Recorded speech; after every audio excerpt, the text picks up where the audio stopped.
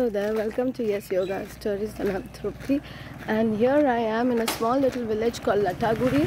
So to go get to Lataguri, we came by bus because we missed the train. Otherwise, from Siliguri station you can take a train and get off at Lataguri, and we stay at a place, at a homestay called Upavan Homestay, where we were also in 2018 when we had been here.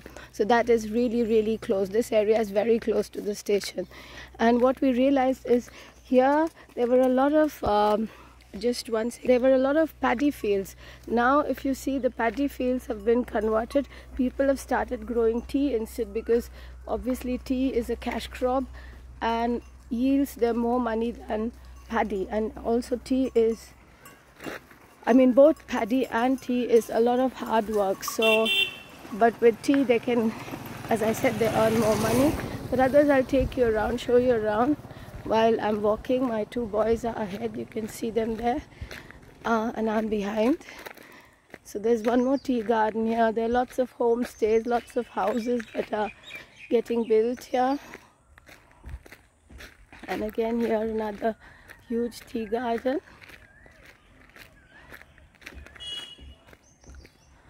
A lot of the things here are all organic.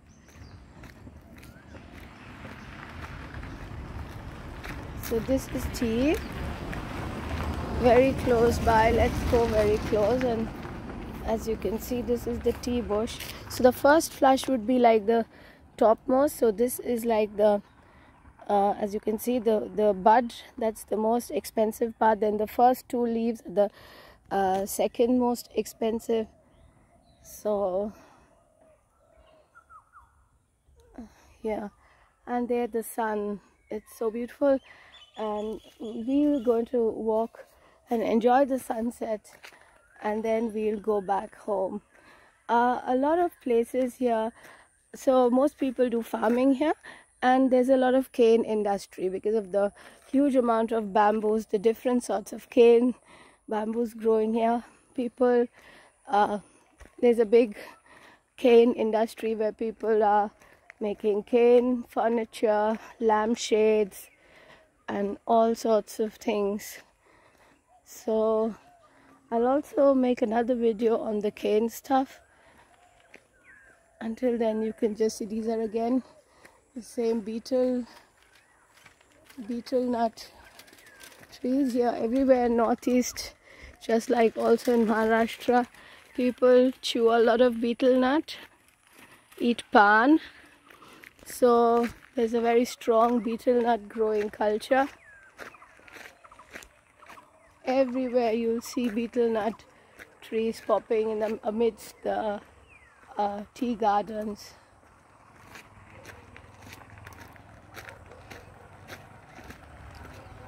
And these are almond trees. Here again another tea garden, as you can see. And also, of course, a lot of paddy is also still grown.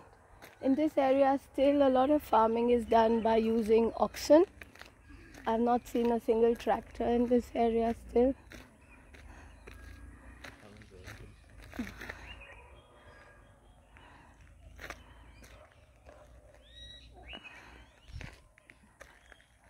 Let's go. As you can see, the bananas here.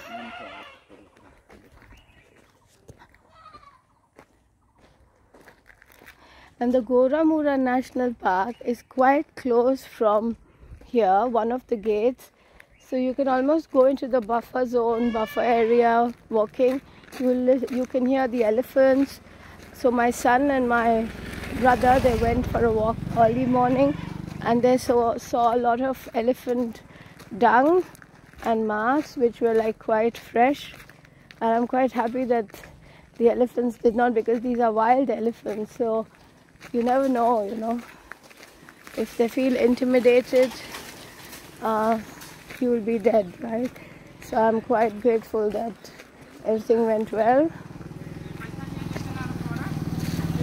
And here is like, as usual, everywhere you'll have these small little temples with all kinds of local gods and goddesses.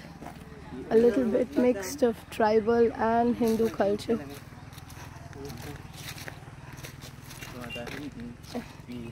Here there is a river. I don't know if it's a river or more or less a dam maybe, because the water is very still and marshy, so it's not a river.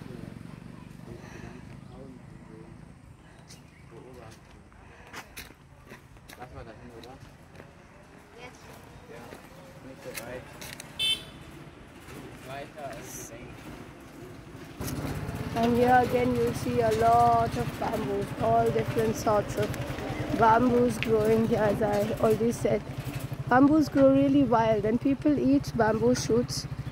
It's a very important part of the Assamese and also the West Bengal cuisine here. Although we also in Konkan also eat bamboo shoots. Massive bamboo trees, very many different sorts of bamboos. So my son is calling. That's the nature here, and the sun again. And with that, I wish you well and join me again for more Trupti in life. Tune into Yes Yoga Stories, likes, share and subscribe. Bye bye.